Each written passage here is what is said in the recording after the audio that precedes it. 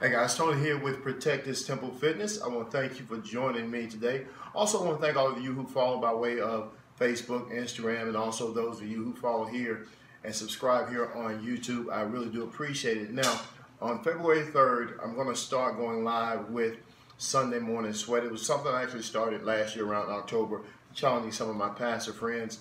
Some have reached out and wondered why we don't continue that. So again, going February the 3rd, that's the first Sunday in February, we're going live on Sunday Morning Sweat. Now, today we're going to do 4 very simple but effective workouts, body weight exercises that anyone can do at home. You don't really need a gym, just need to be consistent in your efforts. So again, 4 very simple exercises, body weight exercises that you can do at home.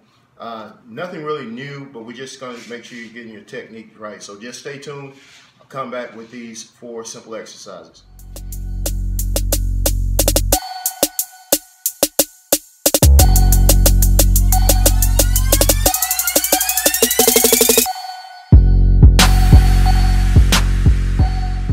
Okay guys, before you start any new workout routine, you want to make sure you're healthy enough to work out.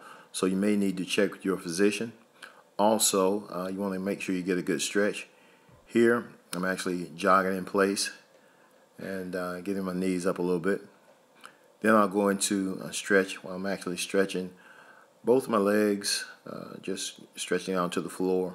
I'm sure a lot of people have seen these particular stretches, and it really depends on the individual.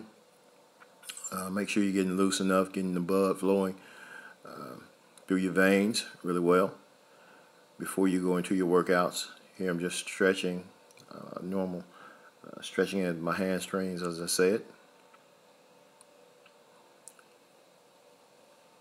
You may want to do 30, 45 seconds worth of stretching or more. Again, it depends on the individual.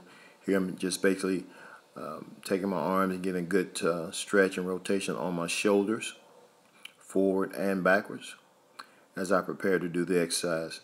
Now here I'm going into the push-up. Now in the push-ups, you want to make sure you keep your elbows close to your body, and you want to inhale on your way down and exhale on your way up. I'm going to show this from the side view. You want to make sure your back is straight, your arms are not flaring out. So I'll show you your arms flaring out here, and just making a little bit of adjustment to where the arms are, or the elbows are close to the body. Again, it is a great workout routine. Now here I'm doing the pulse squat.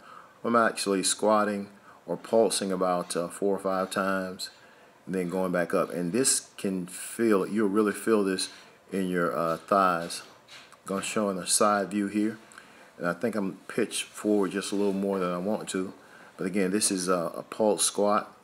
Pulse 4 or 5 times, going up, and you want to do 10 reps of those. Also here, getting ready to do the leg raise, and as you see, I'm taking my hands and putting it right up under my hip and raising my legs straight up, tightening my core. Inhale on my way down, exhale on my way up. Not letting my feet touch the floor. And again, you want to do 10 to 15 reps of this. And here is a star jump, basically going into a squat and then exploding up, stretching your arms and your legs out. And you want to come down on the balls of your feet. 10 to 15 reps of these. And want to do 2 sets.